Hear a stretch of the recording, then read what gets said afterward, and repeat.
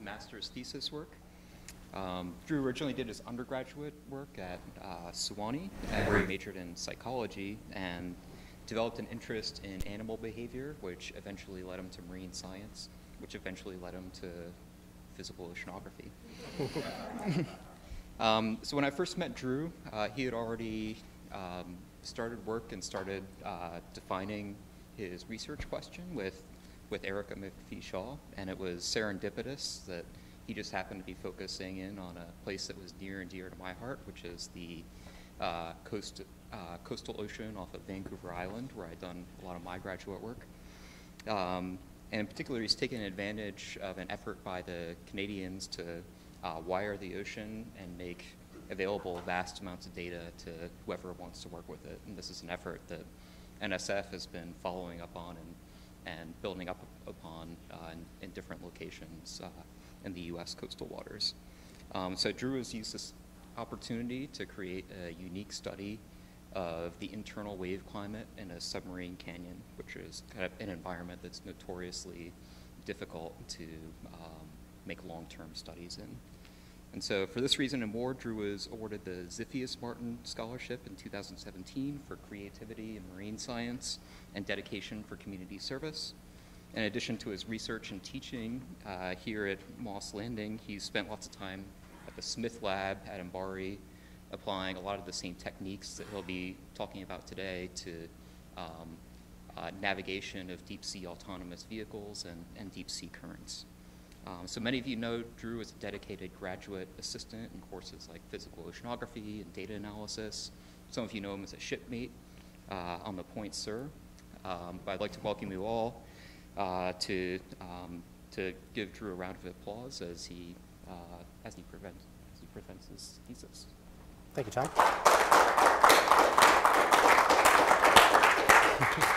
Well, thanks for coming out on a Monday, everybody. I know this isn't the best time for theses, but I'm glad that you're all here, and I can't wait to tell you about the work that I've been doing with Tom over the past few years now, looking at the internal wave dynamics of Barkley Submarine Canyon. So let me start my timer here. So I've got about an hour. Let me make sure that I got my clicker. There we go. So I've got about an hour to run you through some of the more complex physical environments that we study in physical oceanography and talk to you about some pretty complex methodologies for analyzing data. So if you come away with an understanding of these sort of questions over here, I think I will have done my job today. So let's jump right into it with the sort of easy one. What are submarine canyons? Well, you might not think about it that often, but the bottom of the ocean is not a flat environment. So it's periodically interrupted by this really rough scale topography. And some of the biggest geological features on the planet happen to be the continental slope. So it's this part of the ocean where we transition from these sort of shallow coastal seas down to the abyssal depths. And those slopes border every single continent on the planet. So they're these massive features, and often those continental slopes are incised by submarine canyons. And these canyons are really dynamic features. And they can be on scales of like the Grand Canyon. So they're these massive features. And they're really interesting to study for that reason. And you might ask how these canyons come to be in the first place. And the answer to that is twofold. So seismic activity can cause them, but one of the ways that they're really cut out is via these things called turbidity currents. And these things are a lot like avalanches that happen underwater, but they're extremely energetic. I guess avalanches on land are too. But instead of made out of snow, they consist of sediment and large rocks and things like that. So these are incredibly powerful erosive forces that erode these gashes in the continental slope over time. And you might be familiar with one of the submarine canyons on our coastline. It just happens to be outside the window from you here. It also happens to be the largest in the lower 48. So this is a great place to do internal wave research, or excuse me, submarine canyon research. But outside of that, they're actually pretty prevalent features. So this is just a graph showing sort of the global distribution of where we find submarine canyons. And we happen to be located in one of the places where they exist in greater frequency than a lot of the others. But you'll notice that there's some huge gaps in our mapping of these places, and that's because it requires pretty fine scale bathymetric data to be able to see where these things are, and you have to be right over top of them to see them. So we're still sort of finding submarine canyons as we go along. And I mentioned that these are prevalent features, so they represent about 20% of the shelf from the equator to Alaska on the Pacific West Coast of the United States, and it's about 50% north of that. But they also happen to be these really interesting places for physical oceanography, apart from just their geology. So we know that they happen to be regions of enhanced upwelling, and I'll give you a little bit of a description about what upwelling is a little bit later on. But there are also places where we know that there's increased mixing in the ocean, and that's a huge topic for research in physical oceanography over the last 50 years. And there's still some important questions that are tied to where mixing happens, so that makes them important places to study. And finally, there are these important regions for cross-shelf exchange. So they're important for how water and things like sediment move from the coastal region where we see them all to the deep ocean where they can be removed from the system. And in spite of being really prevalent features, they're actually really poorly understood. So the exception to that is Monterey Submarine Canyon. So we've got this great institution right out our back door called MBARI that has contributed a lot to our knowledge of submarine canyons, but globally we know very little about these regions.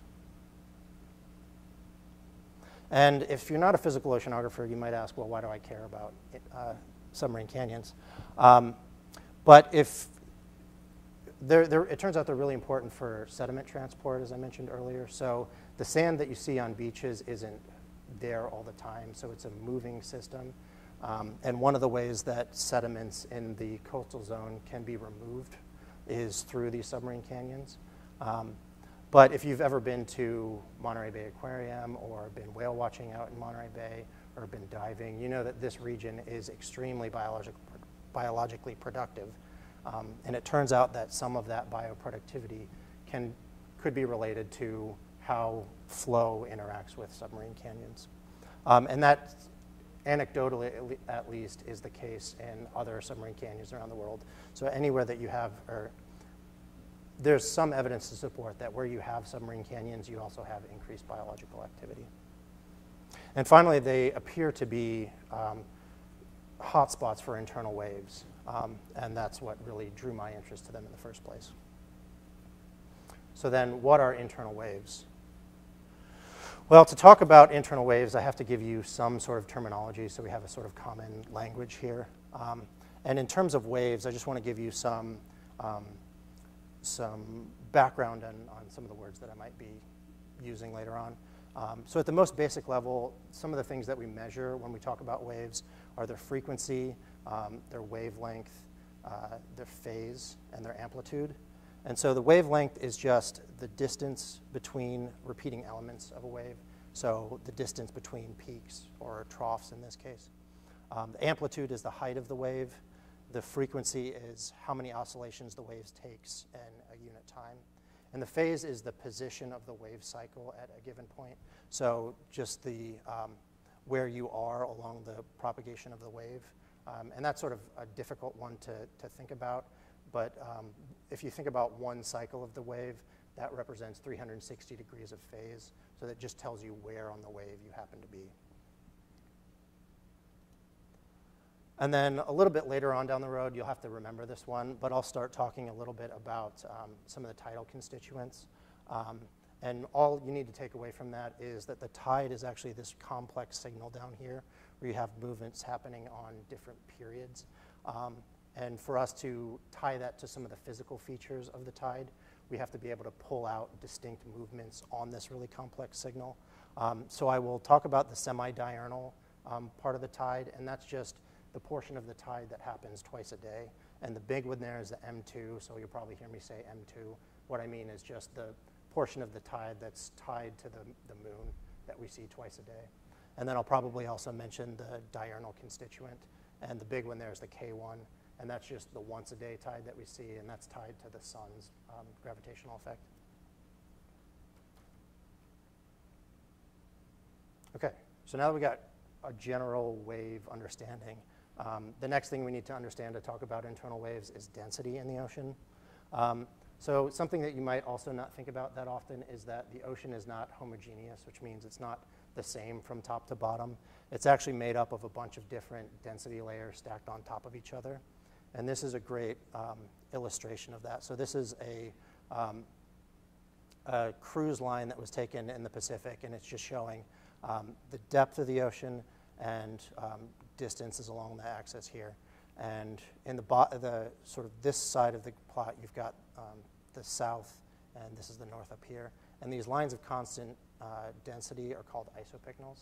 So I just want you to have this picture of the ocean that is one of many of these density layers stacked on top of each other.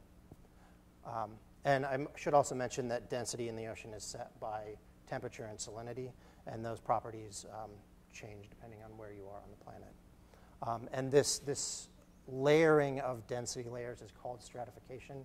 You hear me say that word a lot. It's just referring to how layered the system is, or how many of these different layers you have stacked on top of each other. And you've probably experienced this layering if you've ever swam in a pool that hasn't been mixed in a while, or you go to your grandma's pond and you dive down to the bottom. You'll be swimming in the top where it's nice and warm, and then you'll dive down and you'll find that cold layer in the bottom. What you found is just another layer of fluid that is denser than that surface layer that has sunk to the bottom. And the same thing happens in the ocean. And the cool thing about that is anywhere that you have fluids with different densities laying on top of each other, you can propagate energy as waves. So if you think about it, the surface waves are a type of internal wave because the atmosphere is this fluid body too. But the difference between the air and water in terms of density is much stronger than layers of the ocean. So if you notice just in this little plot here, you've got these sort of small scale waves that happen on the surface, and compare that to the amplitudes down here in the layers that are much closer together in density, and you can see that amplitudes of internal waves can dwarf what we see on the surface. And I'll show you some cool visualizations of how that works a little bit later. The other thing about it not being a just two-layer system is that internal waves are not restricted to traveling in one plane the way that surface waves are. So if you're a wave on the surface, you can only travel on the surface, right? You can't do anything in a different plane. Because of the way that the ocean is stratified, internal waves can actually travel at angles to the surface. They can bounce off layers of the ocean. They can reflect off the bottom of the ocean. So they're really dynamic things to study, which makes it pretty challenging. And their physics can get really complicated. And you probably have more interactions with internal waves than you might think. So if you've ever been to a beach shop and you've seen one of these are just internal waves in a bottle. So it's typically some type of oil which will float on water with food coloring in the bottom. And you can make really interesting amplitude waves happen inside these little models. But you can also actually see these things from space. So they're incredibly pervasive. They happen all the way through the ocean. And they happen on such a scale that they're visible from really high altitudes. And they also happen in the atmosphere. So if you've ever seen anything like this when you've been driving down the coast, these are just internal waves that are happening inside the atmosphere. So the atmosphere is stratified just like the ocean is. But don't be confused by this. They're actually really hard to study. So most of the internal waves that happen in parts of the ocean where we are not. And they're really challenging, and you need particular kinds of instruments to be able to see these features. And I mentioned that their physics are really complicated. I promise this is the last equation that I'll throw at you, but it's just meant to indicate just how complicated these things actually are. And if you're wondering why somebody would look at equations like that, it's because these features are really cool. And they do really interesting things in the ocean. So this is just a great visualization of how these waves sort of cascade through the water column and how they interact with topography. And you'll see how they sort of like pulse around and they bring water that's down in the bottom back up to the surface. And you can see just by the way that these things move how much mixing can happen in these regions. So this is from a data set that was collected in the Luzon Strait, which is one of the more interesting regions for internal wave research. It's in the South China Sea, and it's been very well studied of late. But it just also shows you how the scale at which these waves can propagate. So they can be created in the Luzon Strait there and then propagate all the way across the ocean, which adds just another level of complexity to how these wave fields operate. And so you might ask yourself, where does all this energy come from? And so it comes from a couple places. You can cause internal waves at the surface. So if you've got a breeze blowing one way, like we do in our diurnal sea breezes, that's just a scenario where you have the breeze blowing one way during the day, and then it'll flip around and blow the complete opposite direction at night. And that back and forth movement of wind will actually move the water on the surface, and that oscillation can cause internal waves to happen. Another way that you can get them is via flow over topography. These are called lee waves, and you've probably experienced this before if you've ever flown over the Rockies. That turbulence that you feel on the eastern side of the Rockies is actually internal waves breaking as the jet stream flows over the Rockies. So that's the one that you've probably seen more often or experienced at any rate. But overwhelmingly, the majority of energy that goes into internal wave fields is put there through the tides. So the tide isn't just this sort of back and forth movement of water that we see in the harbor. It's actually this process that happens on the entire water column. And when that pulsing moves over topography, like we saw in that last video, you can cause internal waves, and you can actually distribute a lot of that tidal energy that has been otherwise locked up in just sort of this pulsing of water up and down. And so this is another great visualization that comes from that Luzon Strait, those Luzon Strait studies. And I just want to point out a few things before I start it. First of all, I want you to watch the depth here. So this is depth on the y-axis, and we're just showing this black sill here is that topographical feature that we saw in that previous demonstration. And I want you to watch the isopycnals here too. So they look nice and straight before this process starts, but you'll see what happens when one of these waves comes by. And finally, pay attention to the time scale here. So this looks like it's happening really fast, but this is actually dramatically slowed down so we can see how these things work. I'll wait until the GIF restarts here.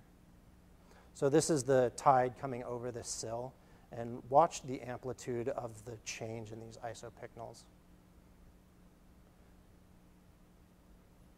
So imagine a wave that's breaking almost 1.5 miles from top to bottom twice every day. There's a ton of energy tied up in these things, and as such, that makes them really interesting to study.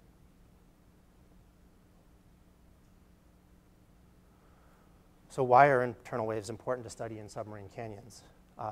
Because all of the stuff that we saw so far hasn't been in submarine canyons. That's just over sort of a ridge in the ocean. Well, because Walter Munk said so, for one. Walter Munk is sort of the Einstein of physical oceanography. He's made tremendous contributions to our understanding how the physics in the ocean work. And he made some pretty key observations about energy distribution in the ocean. And the big one came in a paper called Abyssal Recipes in 1966, in which he noted that for this process of thermohaline circulation to operate, and thermohaline circulation is just this sort of global conveyor of water into the deep ocean and then back up to the surface. So we know that you can put water down into the bottom of the ocean in just 2 places on the planet, in the North Atlantic and down here in the Southern Ocean.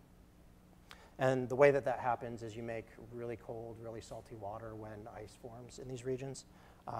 And that resultant really dense water sinks to the bottom of the ocean, and then it stays down there. And we know that at some point it has to come back up to the surface because we're constantly putting deep water down into these regions. And we also know that the ocean is stratified, so if it weren't stratified, then we wouldn't have to track the energy here. But because it is, we know that there's some sort of return flow, but there's a whole lot of energy that is required to make these really dense waters in the bottom come back up to the surface. But the problem is, if you go out and measure potential energy anywhere in the ocean, you'd be off by about an order of magnitude to make that happen. So we're missing energy in the ocean.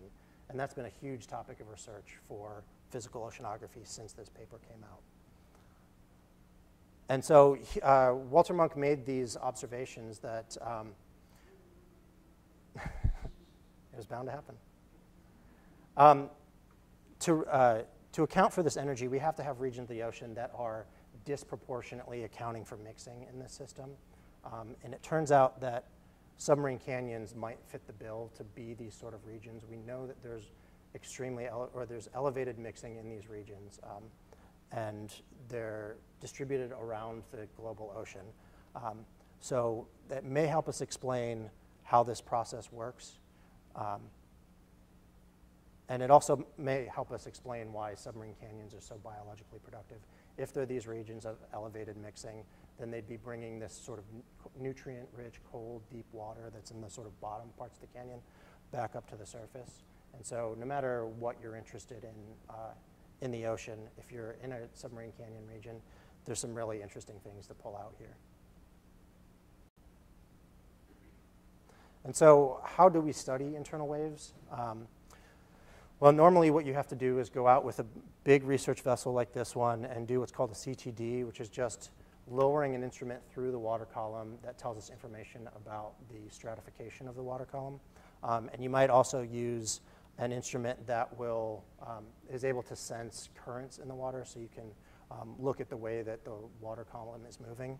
But this is a really expensive process, you might know. And another problem with that is if you're doing shipboard internal wave research, you're limited in the amount of time that you're able to look at these features. So you only get about a 2-week look at these things. And that's something that I sort of was interested in addressing when I came up with this project. And something else that I mentioned, most of what we understand about physics in submarine canyons was done in places like Monterey Submarine Canyon, which is this very unique shape, and it's extremely big, as I pointed out earlier. So there's some reason to believe that what I wanted to do was look at a canyon that didn't have these sort of unique features about it. I wanted a more sort of stereotypical V shape to look at canyons in general. And I was fortunate enough to find a site that allowed me to do just that. So I was never able to find who Barkley Submarine Canyon was named after. So I'm just going to assume that it's Hall of Fame basketball player Charles Barkley, because he's the only Barkley that I know. So in case you don't recognize where we are in the world, this is off of Vancouver Island out here, and this is Puget Sound. Seattle's over here. And it shows you just how many canyons there are along this shelf. But this right here is Barkley Submarine Canyon, and this is what it looks closer up. You see this really nice V shape. And having a cool name wasn't the only reason that drew me to this particular region. The main thing that drew me here was what's called Ocean Networks Canada, and Tom talked a little bit about it earlier. But basically what it is a national initiative of Canada to wire the bottom of the ocean and put instruments out in really hard to study places to learn more about the deep ocean. And one of those places just happens to be Barkley Submarine Canyon, which is right here. So this line that you see out here is what's called a moored cabled array. And what that means is that all of these instruments that you see way out here in the deep ocean are connected to shore via a cable that's placed on the bottom of the ocean. And that sends power out to the instruments, but what it also does is it transmits the data that all of these instruments collect. And so Ocean Networks Canada graciously puts all this data up on their website. So you can go and download data, in some cases going back to 2007. And all of these instruments are sampling 24/7. So it's this tremendous data set. And it's a really cool place to be able to look at internal waves. And this is what the emplacement at Barkley Submarine Canyon looks like. So there are a couple of sites in and around the canyon. And there just happen to be 3 in this upper section here. There's actually a 4th one now since this graphic came out, that have instruments that look at velocity. And so it just happens to be this really cool place to study internal waves, even though it wasn't designed for that purpose. And I mentioned that Ocean Networks Canada puts all this data up online.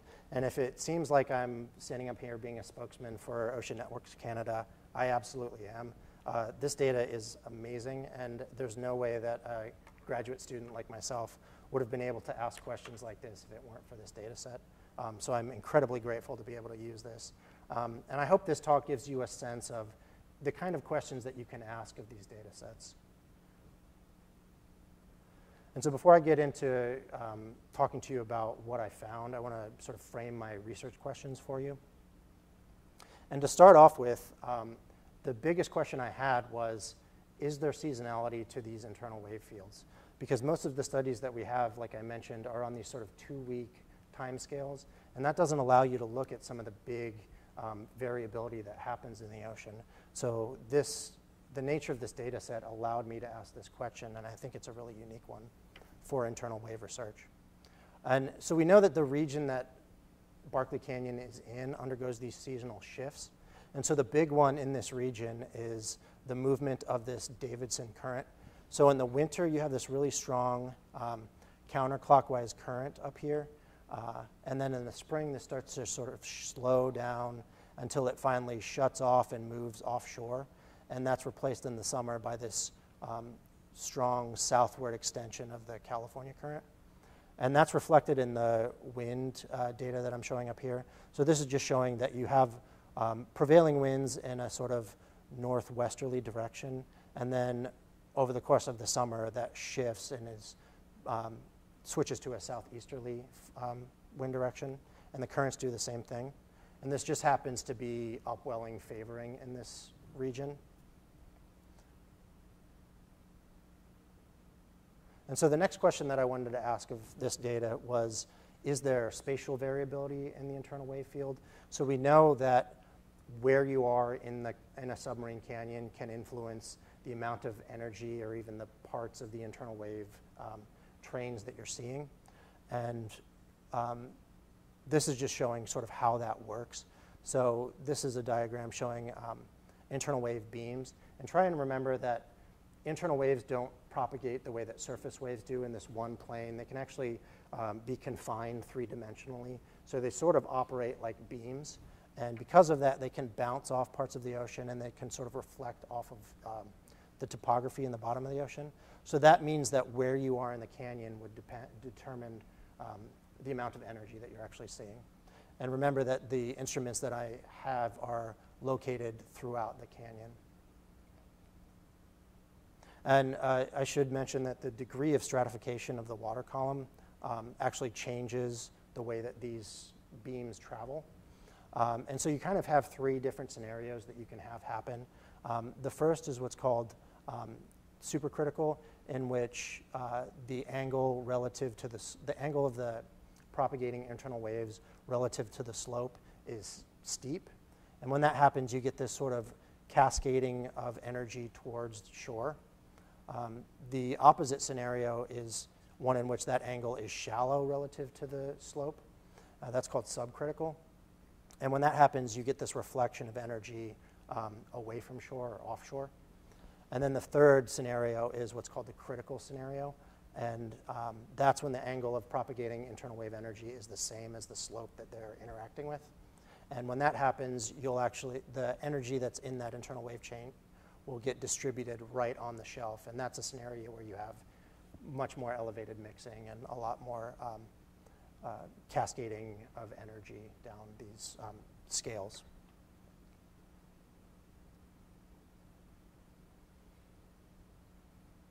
And this is just a plot that was made in Monterey Submarine Canyon. It's sort of a cross-section of the canyon, and it's showing you how those energy spectra vary depending on where you are in the canyon. And the final question I wanted to ask was, how does the vertical structure vary? So because we know that these internal waves travel as beams like this, modeling studies have shown that canyons can be really efficient at trapping internal wave energy. So as these beams sort of move in and around the rims, you can see them reflect down into a canyon. So this is just sort of a 2D simulation of what how these things might operate. And in this scenario, you see these beams come down and sort of reflect off the wall until they reach the bottom, and then they're trapped. And when that happens, you get this really bottom-intensified energy spectra. And this graph over here is just showing sort of the different angles that these things can take as they propagate down through a canyon. And so tracking the phase propagation of these wave trains can tell us a lot about how the energy is propagating. And because I don't have stratification data for these regions, this tells us a lot about how these waves propagate that I couldn't otherwise ascertain.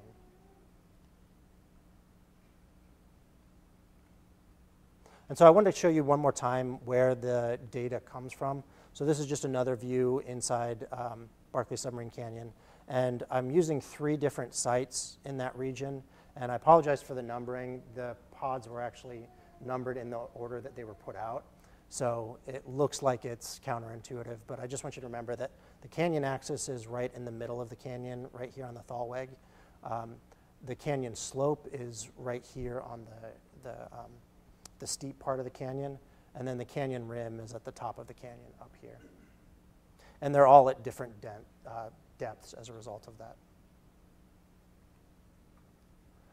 And so the instrument that I'm using to look at velocity signals in the water column is called an ADCP. It's an acoustic Doppler current profiler.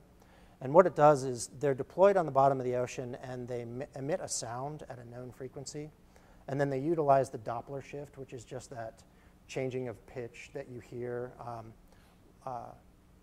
when things are moving. So have you ever been on the road and you've heard a car going by you honking its horn, and it does that pitch shift? What you're doing is just changing the distance between your ear and the sound. So the same principle can be utilized to triangulate the way that water is moving through the water column. And you don't just get the direction that the water is moving right at the instrument. Because of the way sound travels in the ocean, you can actually get data up through the water column. So this is just showing what that would look like. And the way that the instrument collects this data is it breaks it down into 2 different axes. So it records the easterly component of the velocity and the northerly component of the velocity. And you see that, sorry, that didn't come out well. Basically what this is showing is that a red is a positive flow in that axis, and blue is a negative flow in that axis. So red flow up here means it's traveling easterly, and a blue flow down here means it's traveling southerly. But you can actually see what internal waves look like. So this pulsating behavior that you see right here, and water that's traveling right next to each other in 2 different layers, is how these waves actually propagate. And this is just another view of where those instrument platforms are. And so just to orient you a little bit with what I did to the data once I collected it. So I downloaded the data in 1-minute periods, so I get a measurement every minute. And secondly, I rotated the data, so the data comes off the instrument in this true east-north orientation. But that doesn't really make sense in a region like this where north is this way and east is this way. Because of the orientation of the bathymetry here, it makes more sense to rotate it so you get this nice up canyon and across canyon orientation. That allows you to capture a lot more of the motion that's happening. And finally, the periods that I'm looking at, so I collected data from September of 2013 to January of 2015. But because of the the seasonal questions that I was interested, I'm only presenting the March, April spring season and June, July summer season in this talk. All right, let's get into it. So this is showing the canyon slope site in the spring. And we're just showing that cross canyon axis, so the axis that is along the coastline this way and is sort of across the canyon. And just to orient you a little bit, we're showing time on the bottom here. So this is that whole 2-month period, and this is depth below the surface on this axis. So you see these really strong periodic fluctuations that happen. And because we're looking at the seasonal differences here, I want to show you how those change. So this is the same site in the same orientation just 2 months later in June, July. And you can see just how dramatically different these two things look. So you have this really strong northward flow up here in the surface, or about 650 meters up in the water column. That just completely disappears in the summer. And you also have this really nice periodic fluctuation that has to do with the tide. And we'll talk about that a little bit more in just a couple of slides here. And so just to remind you where we're looking, so this across canyon axis is this direction, and the up canyon axis is this direction.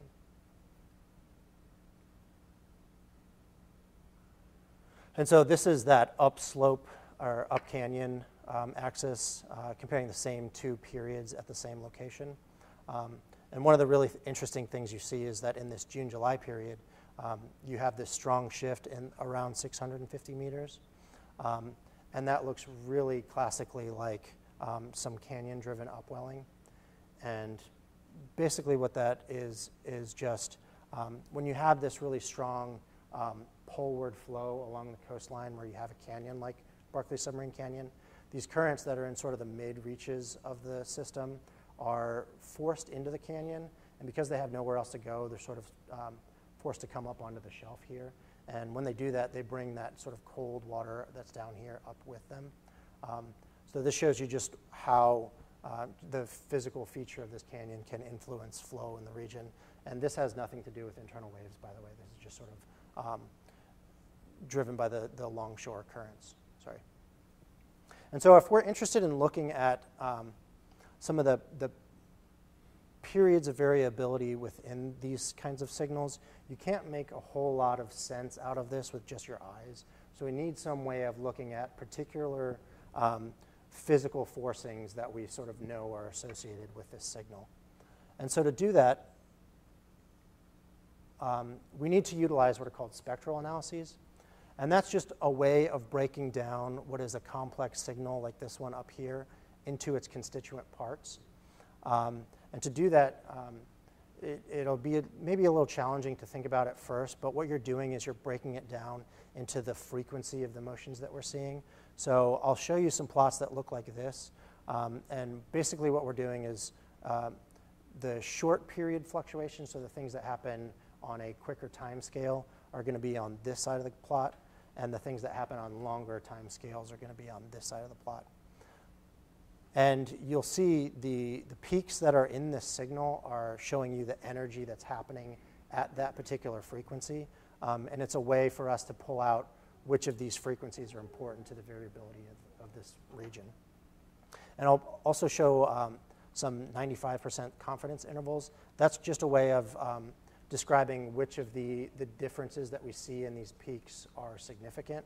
But instead of plotting it as a line like this below and above the signal that we're interested in, I'll just put a confidence interval up here so you can see what that distance would be without having that line sort of clouding the signal that I'm plotting. And the way that I'm doing this is just utilizing what's called a fast Fourier transform. And it's just a way to do this that is computationally a lot easier to do because you can go down some rabbit holes with computing some of the variability in these signals. And so this is showing those same plots that I showed earlier, and just breaking those two what we call P-color plots down into just a signal showing what the energy is at the right above the instrument in the spring and the summer. So what you see is that at this 2 per day signal that I'm pointing out right here, that's the semi-diurnal, that M2 frequency that I mentioned earlier. These are that twice a day tide that we see. So you see really nice strong peaks here, which is what we would expect. But the cool thing about this is you see a little bit more energy in that spring season at this time scale than you do in the summer. And the opposite is true out here at the semi-diurnal. And so this once a day is that diurnal signal that we're looking at. And for the purposes of internal waves, can be a little problematic, and I won't go into why that is. But basically, if you see a lot of energy out here, it can be tied to internal waves that are coming from across the ocean or from a different place, basically. So it wouldn't be tied necessarily to the local tidal frequencies. So this is what this plot might suggest is that the summer might be more important in this region. Remotely generated internal waves might be more important to the signals in these regions in the summer than in the spring, although that's not the entire picture.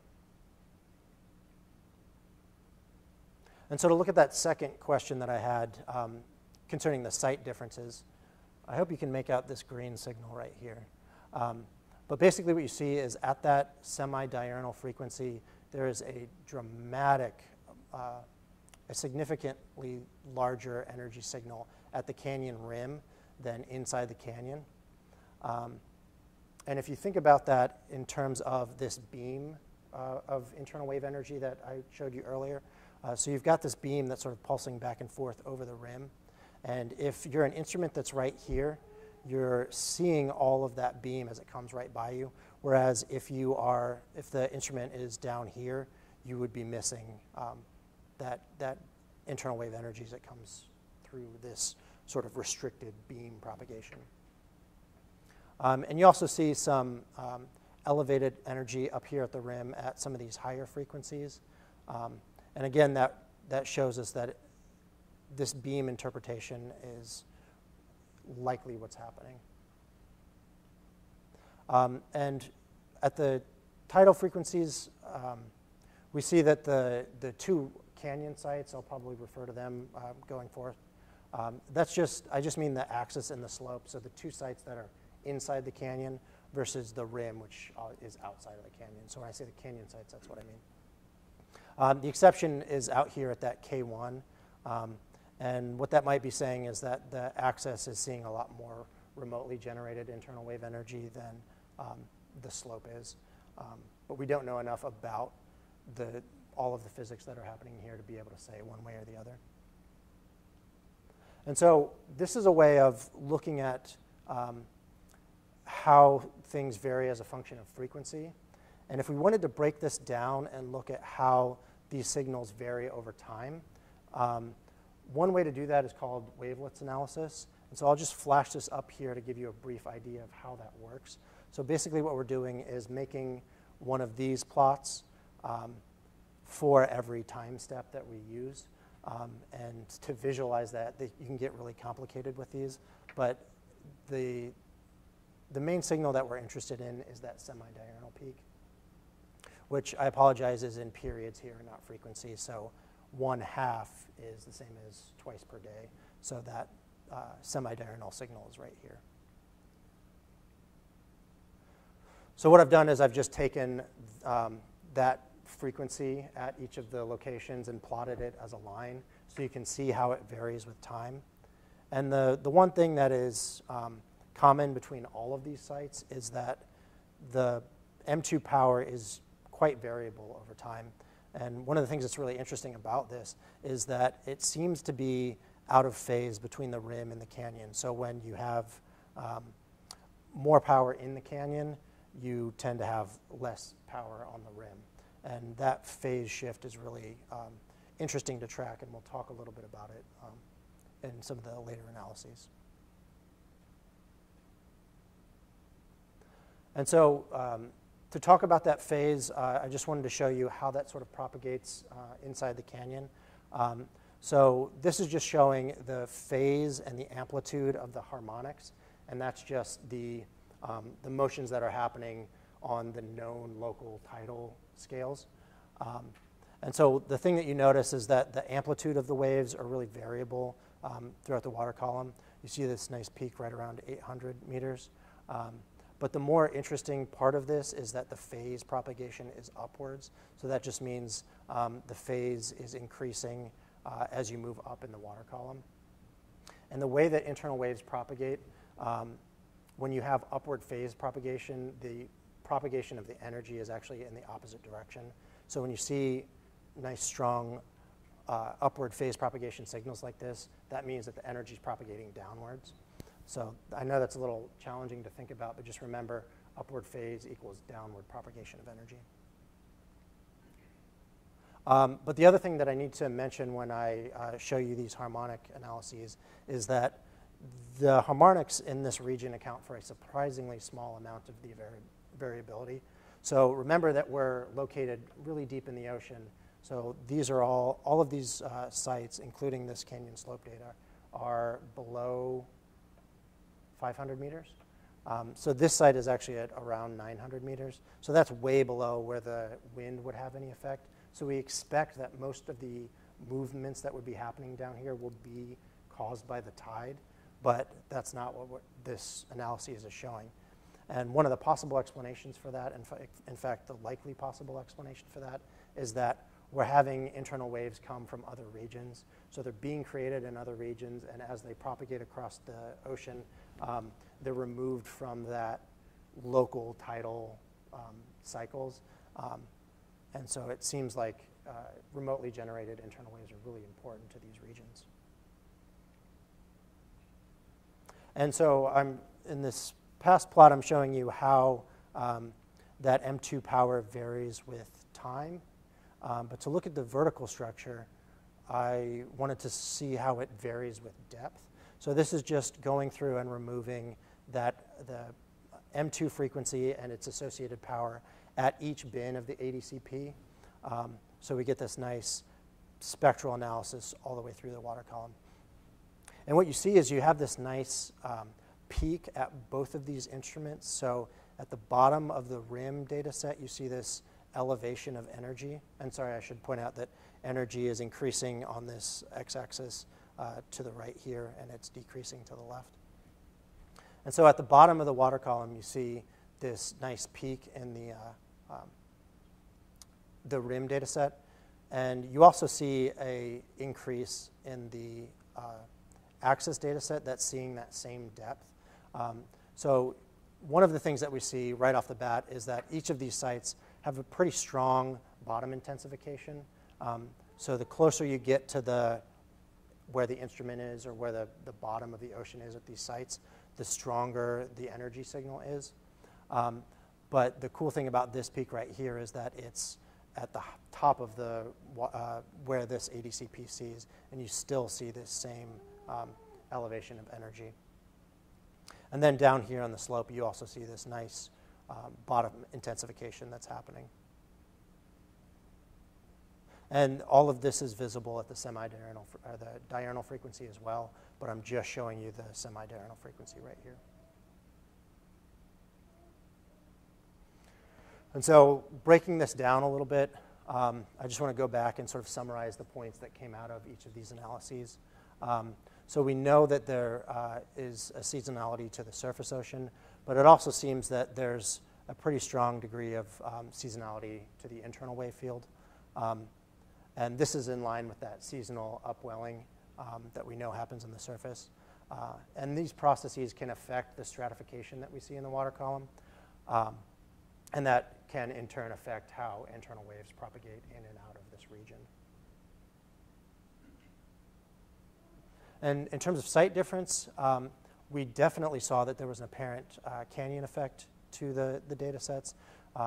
If you remember, the canyon sites looked very similar to each other, and then the rim had this really distinct signal in all of the types of the analysis that I did. And finally, we see much more, I thought I put something else there. So we saw much more energy at the rim than we did inside the canyon. And remember that beam propagation that we had? That could explain why we see this much more elevated energy up here on the rim than down in the canyon.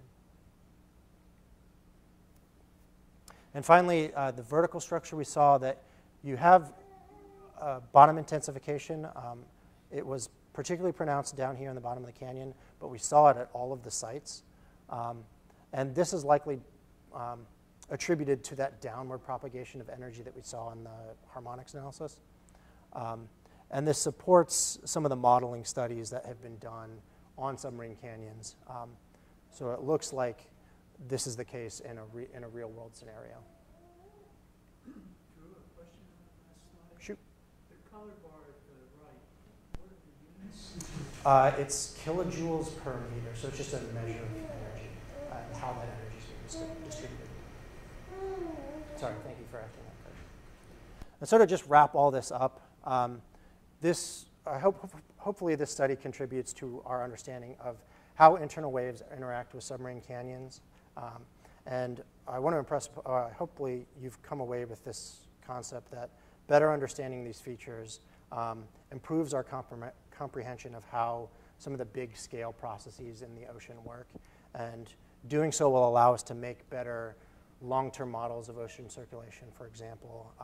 It'll help us better parameterize carbon cycle in the deep ocean, as well as better predict future climate scenarios if we understand how things are being mixed up and down in the global ocean better.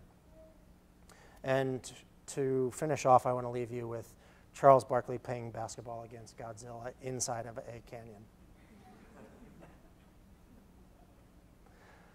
And before I take your questions, I just want to say a couple of quick thank yous. First and foremost, I have to thank Tom.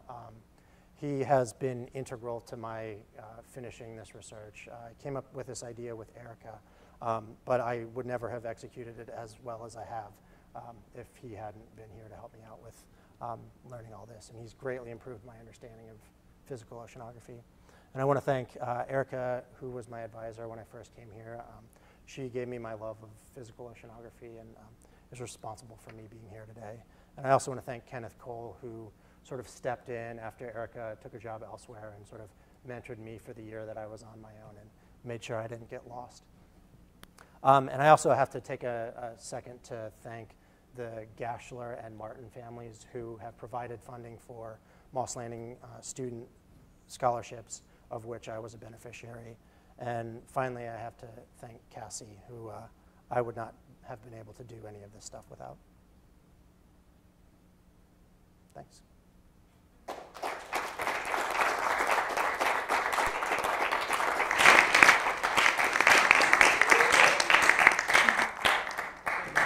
PhD.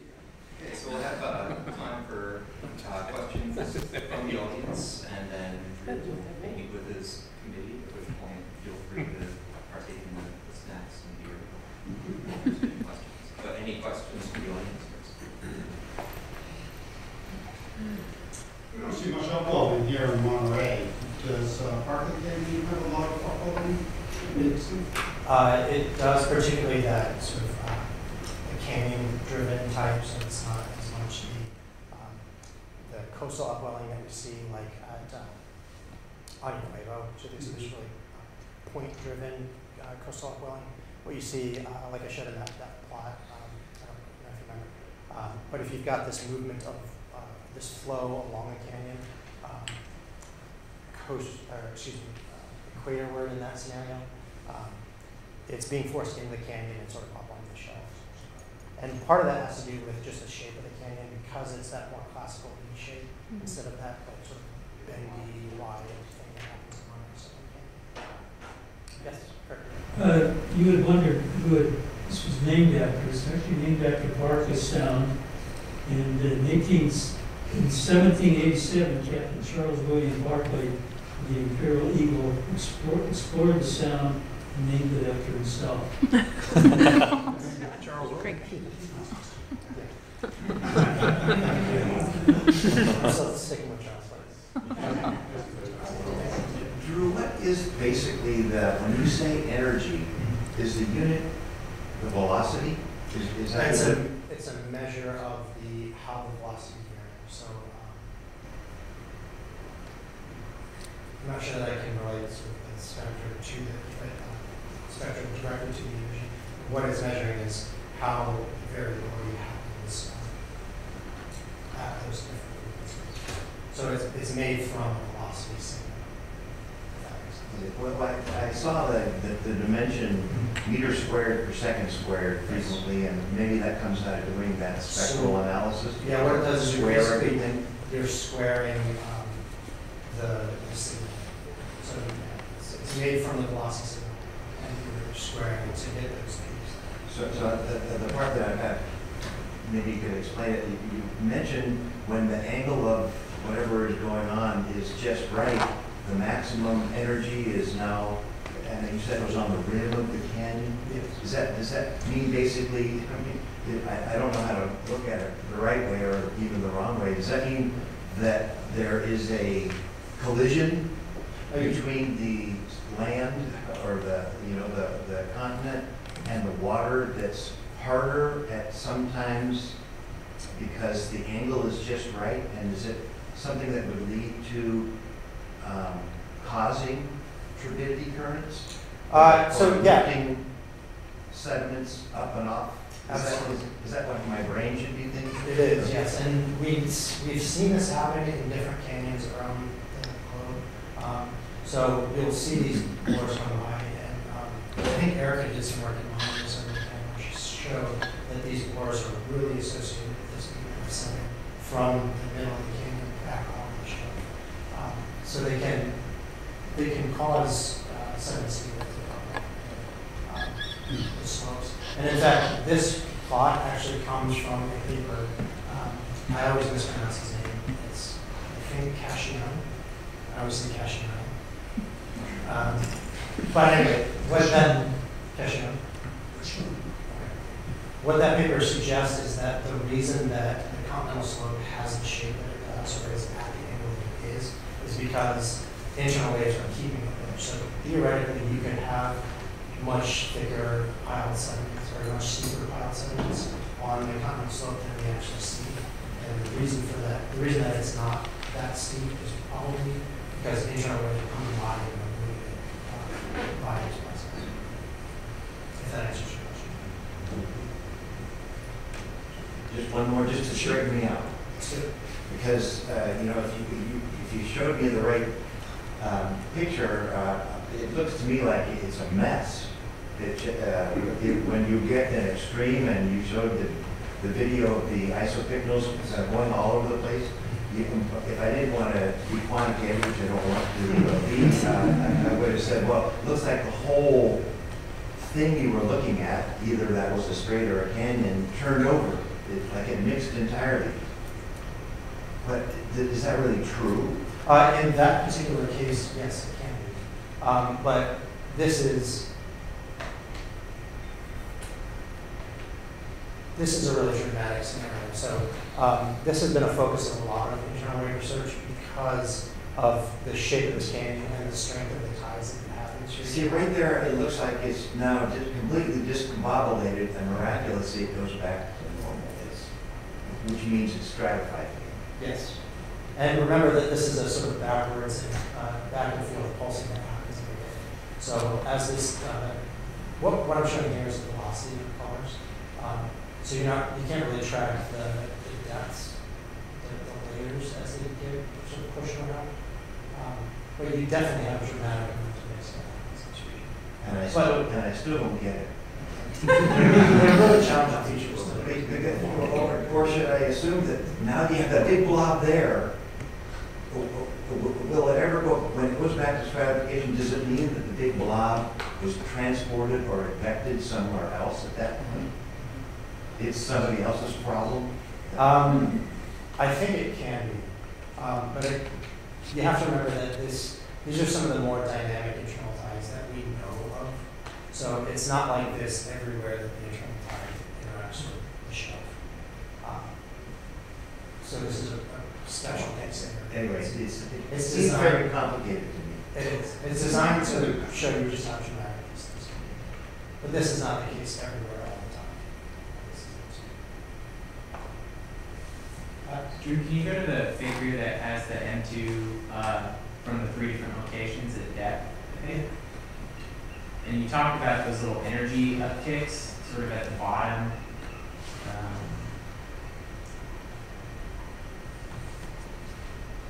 So I guess my question is, are those caused by,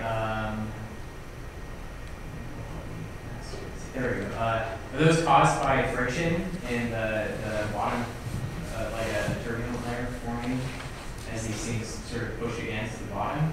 They could be.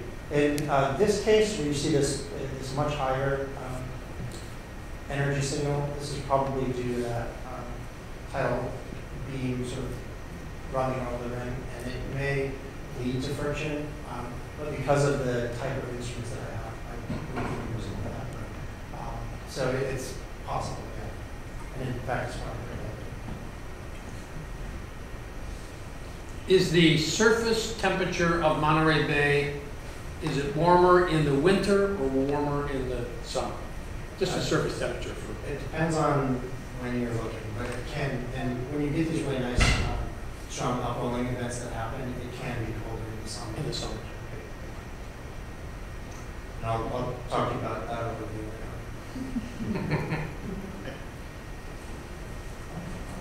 So now that you've done this study and you've looked at all the cable array data, you could go back and do one new study, like go out on a boat, provide Canadians a really cool instrument.